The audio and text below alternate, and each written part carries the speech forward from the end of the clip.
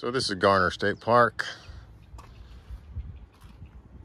Great place to go camping.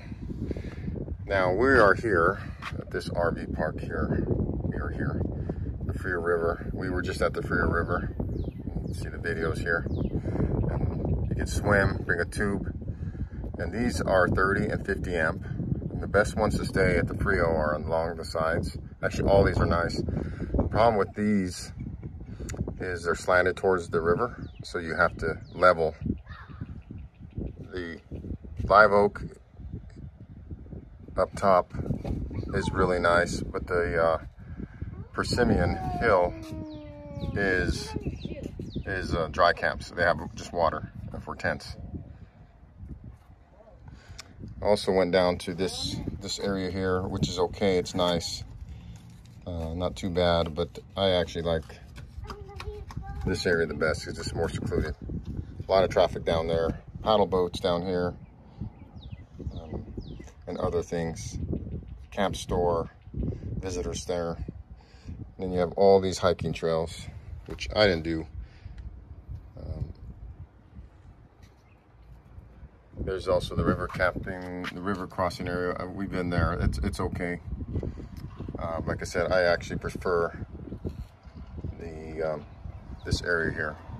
So if you do come, the Freer River camping area is probably the better ones to get, along with live oak.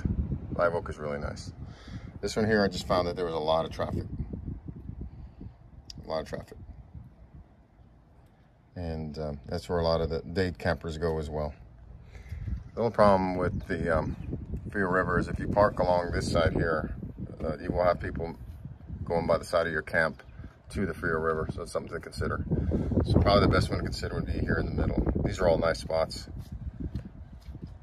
All back in.